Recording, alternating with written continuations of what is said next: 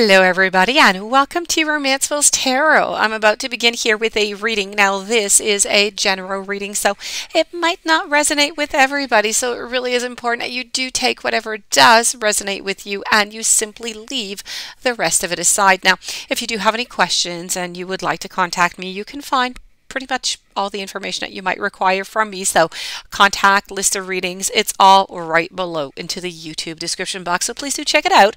And if you do want to contact me, please do not hesitate. It will be my great pleasure to assist you. Also, if you have not yet subscribed to the channel, please do take a brief moment of your time to click the subscribe button to show your support to the channel and to myself. And it is always and greatly appreciated. And I do thank you so very much. Before we do begin, I would like to say thank you to all my beautiful subscribers. I don't say it, often enough, so I am going to try and say it as much as I can to thank every single one of you. I do appreciate all of you for commenting, being part of this channel. Very appreciated.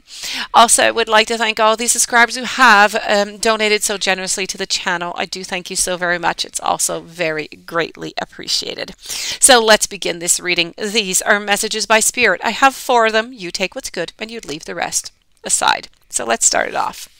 So we have here the jeweled octopus. We're going to follow it up with a alchemical seas.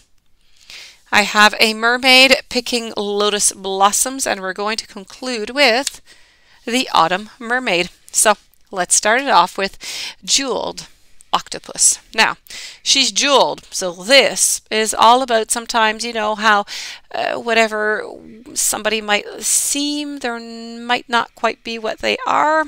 This is about being careful. It's a warning. Not everyone is as they seem.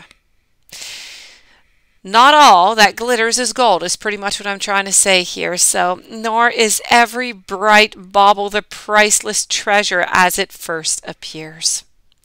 So, Spirit is telling me that you may have recently encountered somebody who might be very, very charming, whose maybe flashy facade draws people in, but you need to remember that that's all it is, a facade.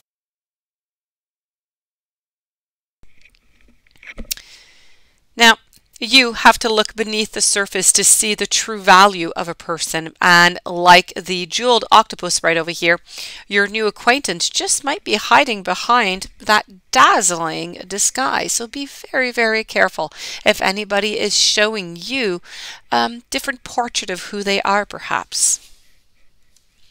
Moving on over to the alchemical seas right here.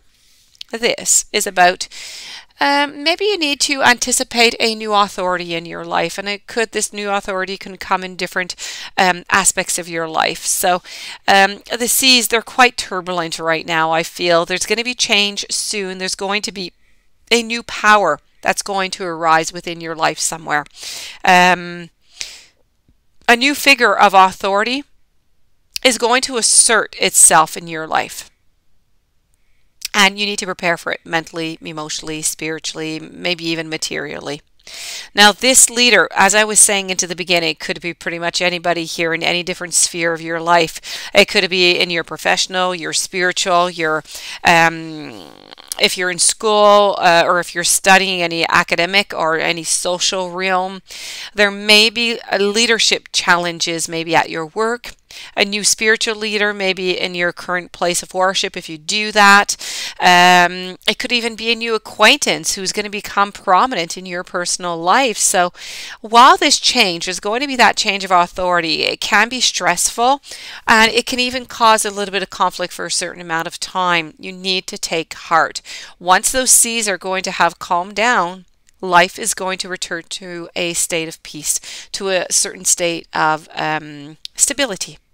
So you need to take time to get to know this new individual and to learn how this person conducts themselves.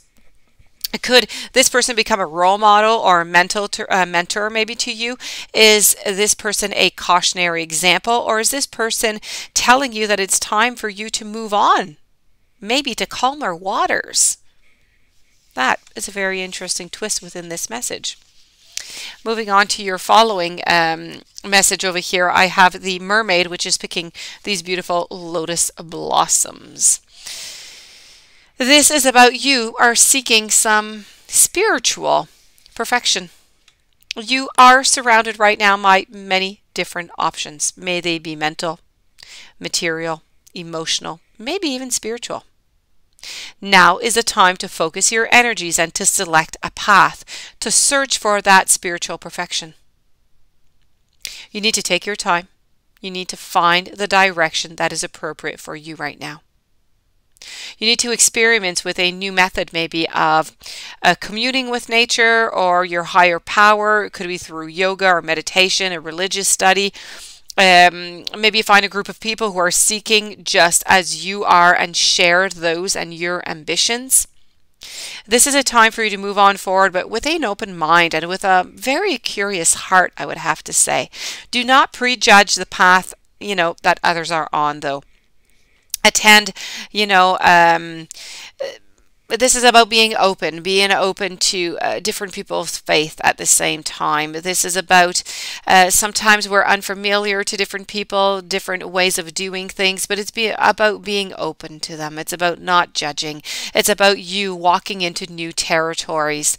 And you know what? You just never know where this new path just may lead you. So this is really about you seeking that spiritual perfection, that spiritual awakening, looking for answers. You're looking for something. This is about searching yourself, searching around you, but it's also about gathering and finding people that are like you, who are searching for the same thing. So let's move on over now to your final message over here. I do have the autumn mermaid. Now, the autumn mermaid wants to talk to you about natural change. Natural change is coming within your life. So there are a lot of changes here between, being careful over here for this person who might not quite seem who they are, might have a certain disguise, to a change in authority, to finding your spiritual self. And a natural change, as I was saying, is coming to you. So you know what? We're all exposed to those cycles, that pattern that we have in life of nature. And at times we rejoice, at times we buckle down to prepare for harsher weather to come. It can be really easy for us to kind of just wallow into self-pity, pitting for the warmth and the light of summer, but there's colder, there's darker days, and they're going to come. And it's really, really important not to only brace yourself for them, but also to embrace them. You need to be prepared for a natural change that might seem negative onto the surface. And if anticipated appropriately, this change is going to be a pleasure when it is embraced. Each season of our life is going to bring joy and sorrow, new activities and duties. This is about preparation. This is your key to success. Look ahead to what nature is bringing to you and busy yourself with those plans for the success. You have the key that is within you.